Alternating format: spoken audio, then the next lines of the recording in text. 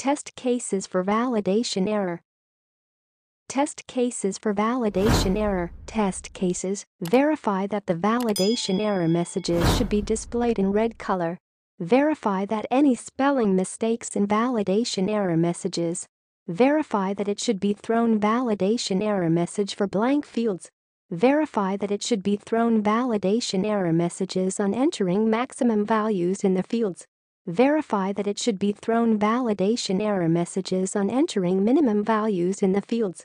Verify that time duration for the validation error messages. Verify that toast messages UI for validation error messages.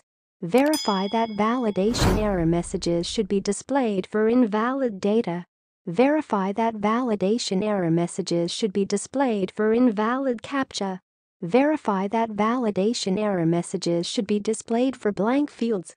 Verify that validation error messages should be displayed for mandatory fields. Verify that the validation error message should be displayed below the mandatory field. Verify that the validation error message should be clear and understandable. To stay up to date with the latest videos and test cases examples, make sure to subscribe to this YouTube channel by clicking the button above this video. Like this video and subscribe this channel. Thank you for watching.